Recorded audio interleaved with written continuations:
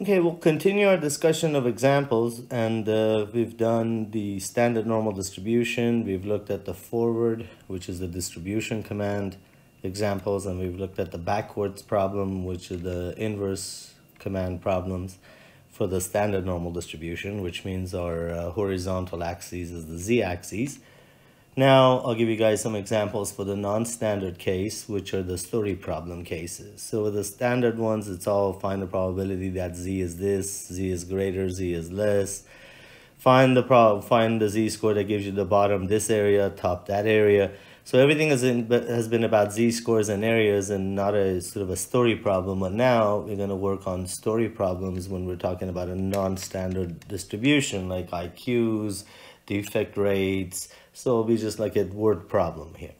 And the command will just not have the S anymore. It's the same thing. So let's look at an example.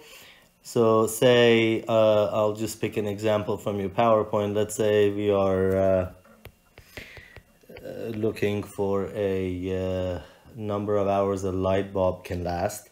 So the question is, I have a manufacturing of halogen light bulbs that manufactures light bulbs. They claim that their light bulbs on the average lasts about 900 hours. So they're giving you the mu. They have to, because it's a non-standard, they have to provide you with the mean and the standard deviation that they didn't for the standard case. So they're telling you that their average lifespan of their light bulbs they manufacture is 900 hours with a standard deviation of 50 hours. And they're asking you to, with that information, find the probability if I randomly selected the light bulb from the production line, that light bulb will last, say, at most 820 hours, or find a probability that the randomly selected light bulb will last less than 820 hours. So less than 820 hours. And that's what they're trying to figure out. In this case, less than or equal to doesn't really matter for the continuous case. It only matters for the discrete case. So here, if I'd say less than 820 or less than or equal to 820 would make a difference. For the continuous case, it doesn't make a difference. Now, which is this case. Now, if I wanted to draw the structure here, and I just want you to see the drawing now, it's not going to be the standard normal distribution drawing. It's the non-standard, which means it's not the z-axis anymore, but it's the x-axis. So let me draw the setup here. So my horizontal axis now is not z anymore, it's x. And my vertical axis is still my p-axis. Everything is the same. You draw it the same. You don't draw it any different. It's just that x-axis is x values, not z values, which means the center is not 0 anymore because it's only 0 because it's a z-axis, it's an x-axis, so the center is the mean. The mean here is 900, so the center is 900, not 0 anymore. All right, so if that's 900, so that, and I'm asking you to find a probability that x is less than 820, well, 820 will be to the left of 900.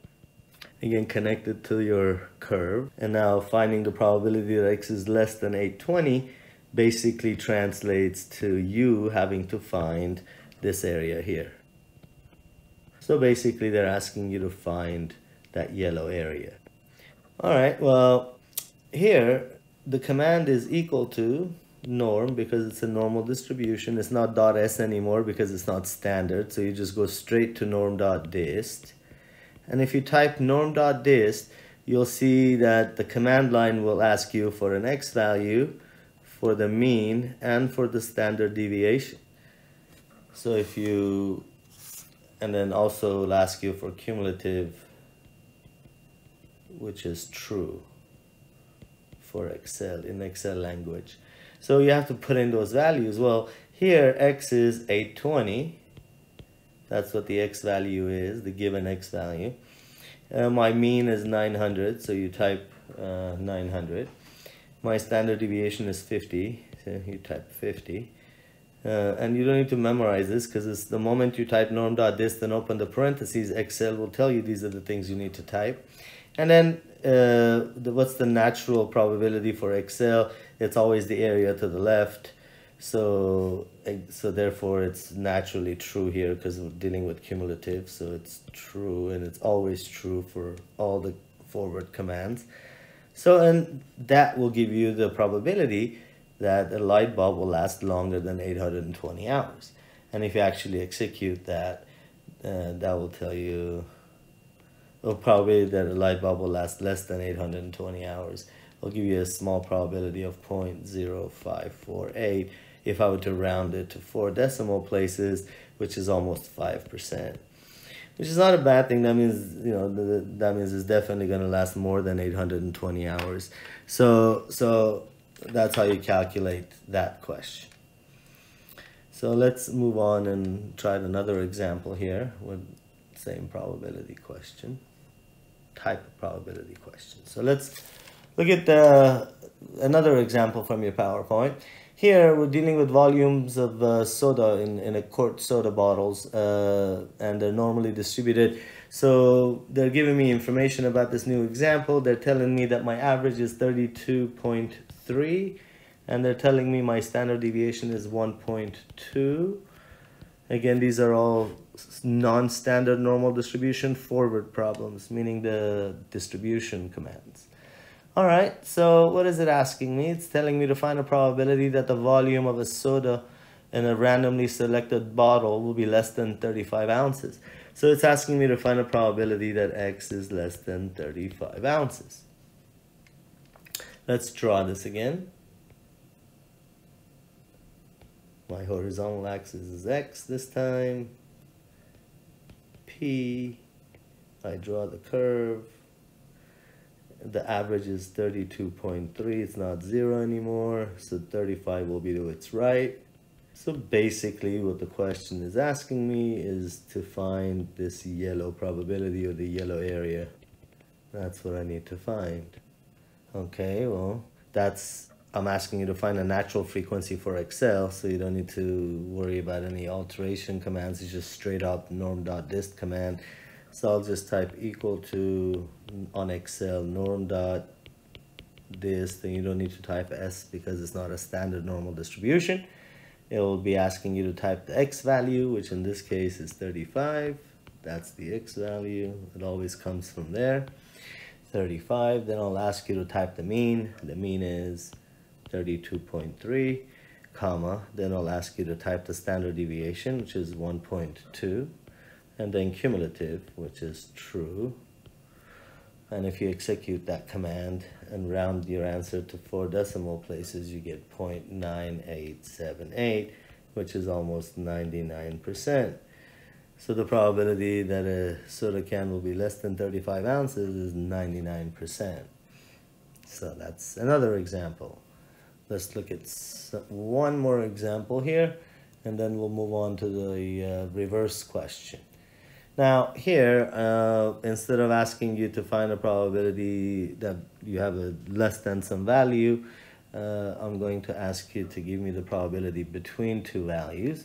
So I'm asking you here basically to find a probability that my X is between 5.48 and 5.82. And I have to give you the mean. Let's say the mean is 5.67 and the standard deviation is 0.07. So with the non-standard normal distribution, I have to provide you with the mean and the standard deviation. Otherwise, you won't be able to do it because the command requires you to type that. Now, let me draw this. This is a strip area I'm asking you to find. So your horizontal axis is X, vertical axis is P. Here's my normal distribution. The center is 5.67. So they're asking me to find the probability between, or the area between 5.48 X value and 5.82 X value. So basically they want me to find the in-between probability. They want me to find that area right there in yellow. Alright, so every time they're asking you to find a probability of a strip in the non-standard normal distribution, it's the same thing as the standard one. It's always the norm.dist of the top number minus the norm.dist of the bottom number. Every time they're asking you to find the area of a strip or the probability of a strip, and that's a strip in the middle, then or at any place, that strip could be, let me just draw it here on the side. That strip doesn't have to be in the middle. It could be down here somewhere. or it could be up here somewhere as long as you have a strip. So the probability of finding a strip is always the norm dot dist to the top number minus norm dot dist to the bottom number. Norm dot dist to the top number minus the norm dot dist to the bottom number. Norm dot dist to the top number minus the norm dot dist to the bottom number. So this will just be norm dot dist of the top x value, which is 5.82, but that's not all you have to type. Unfortunately, you have to type all this other things too. And then you do minus norm dot dist to the bottom number. And then again, type the mean and the standard deviation every time.